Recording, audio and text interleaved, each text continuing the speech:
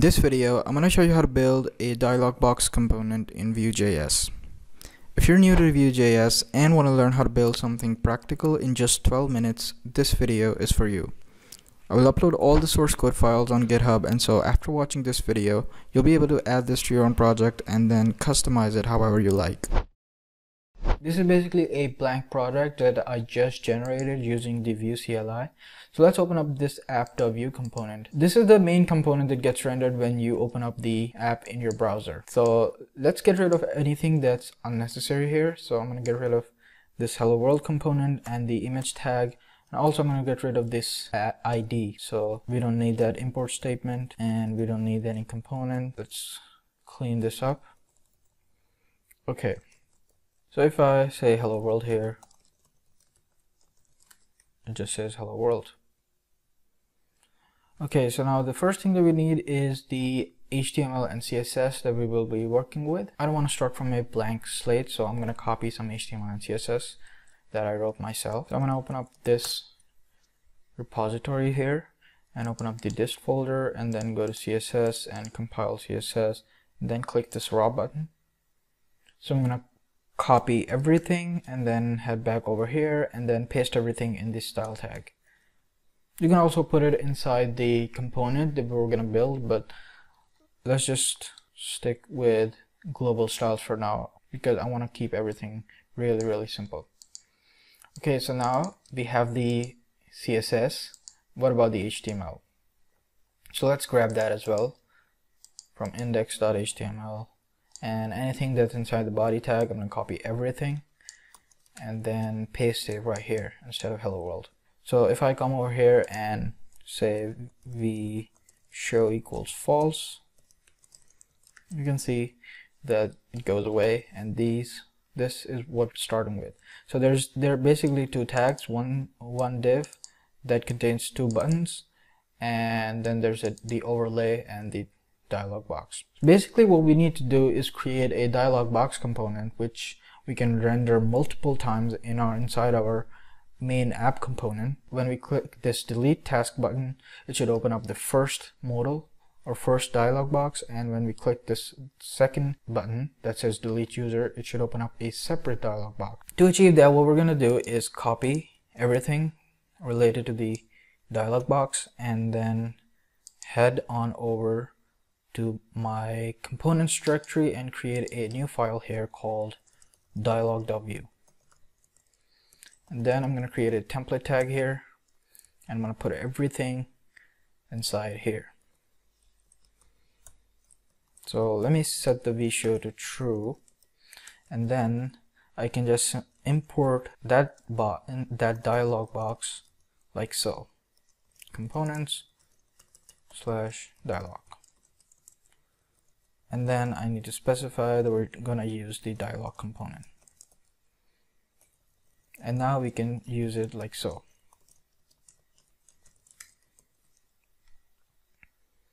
There you go.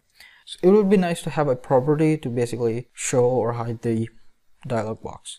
So I'm gonna create a custom property here called show and then simply set this to true, and I'm gonna add a colon here, which means we're gonna be passing the true JavaScript expression instead of true the string. Okay, so let's go back to the dialog. What we need to do is create a script tag and then specify some props. So the first prop that we're gonna use is show, and in here we can simply say vshow show. Okay, so if it's true, okay, so this needs to be a string, so we need to specify it like so, because there's no show variable right at this point, but we're just saying that if a custom attribute called show gets passed when the component is being rendered, I want to grab that as a property so that we can use it here. So let's save that and refresh the page, and then you can see that it's being shown. So if we set this to false, it'll hide itself. So now the next thing would be to be able to pass title and description. So if I set this to true, you can see that there's the title and there's the description. And so how can we make that dynamic? So let's add another property here called title, and we will just use the same title. And then I'm going to specify a description, and we're going to use the same description right here. Let's save that. Okay, so now we have the title and the description, but now we need to pass that, but now we need to use those instead of using static text. So we say we text and then say title.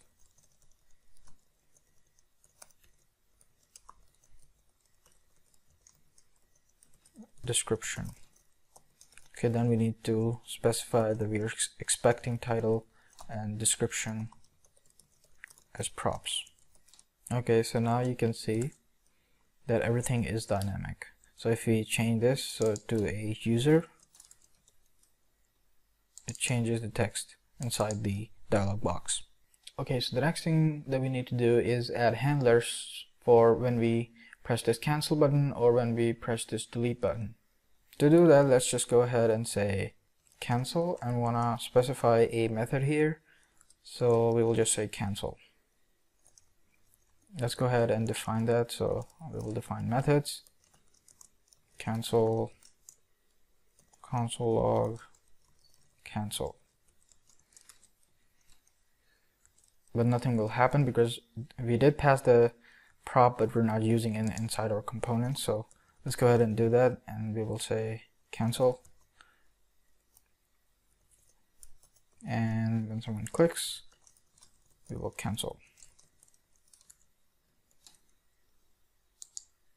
Okay, so the problem is that we're trying to pass this cancel method down to our component, essentially passing a string. What we need to do is put a comma here. That would basically mean, okay, take this variable and then pass it down, instead of just passing down the string cancel. So if we save that and then refresh the page and then press cancel, you can see that it works. But after console log and cancel, we also want to hide the modal. So for that, we need to be able to toggle this property here. So for that, we need a state variable. So I'm going to create a data method. So we can add a property here called show dialog, and then set this to true, and then simply use that property here. So show dialog, and then finally when we press cancel, I want to set the show dialog to false. So when we press cancel, not only logs that to the console, it also hides the modal. Okay, what should happen when someone clicks the confirm button? So to do that, let's go ahead and define another one called confirm, and then simply pass a confirm method down and define it here. And we will simply say confirm and then hide the modal.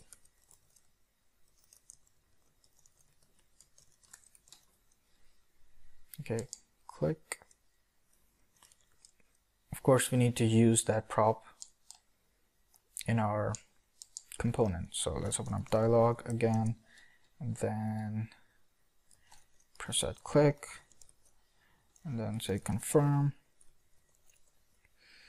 So now we also need to specify that we're expecting this as a prop. So confirm, like so.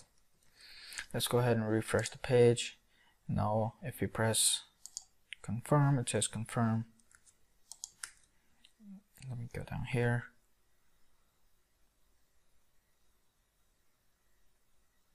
Oh, so we need to set the show dialog to false instead of true. Okay, let's go ahead and click that, and it goes away. So everything is working except for one thing. What we need to do is, instead of setting the show dialog to true initially, I want to set that initially to false, and then when we click this button, I want to toggle that and set it to true so that the modal window shows up, or the dialog window shows up. Okay, so to do that, let's just go ahead and simply set this to false, and when someone clicks the first button that says delete task, which is this one, I want to simply set the show dialog to true. And that will make it work. And press cancel, it says cancel, and then hides the dialog window, and it just works. Okay, so now let's add the second one. So I want a different modal when we click this delete user button. Let's go ahead and do that. But before we're doing that, let's put everything on its own line, just so that it's neat and clean. Okay, there we go. So let's copy and paste, and then the cancel. For this we need a new state variable, so I'm going to say show dialog and then just append user. And then cancel we can do with the same method. I'm going to show you how, but for the confirm, let's go ahead and say confirm user and delete a user, and are you sure you want to delete this user? Okay, so we need these two things. We need this variable and we need this confirm user method. So let's go ahead and define those. So show dialog user, initially set to false, and then confirm user, and this will just simply say confirm user, and also I will set this dot show dialog user equals to true, equals to false. Okay, so for the cancel one, I will not only set this to false, I'll also set this dot show dialog user to false, which will basically mean just close all dialog boxes. Okay, so if we click delete task, it opens up this dialog box, and when we press delete user, okay, nothing happens. That's because if you go up here, you can see we didn't actually add the click handler. So let's go ahead and do that. So we need to say when the user clicks this delete user button, I want to say show dialog user, set that equals to true. Okay, so that works. So now we have two users and everything works. So at this point you can simply import this dialog component anywhere in your application, and then have this kind of functionality where you define a cancel function, a confirm function, the title and the description, and you have your dialog window. Also, if you want to make this a little bit more dynamic, so you can use it not only for deleting stuff. So right now it's hard coded to say yes delete it, but you can obviously update that to have a default value, and then also the ability to override that default values by passing in more props if you want, and you can make those props optional also.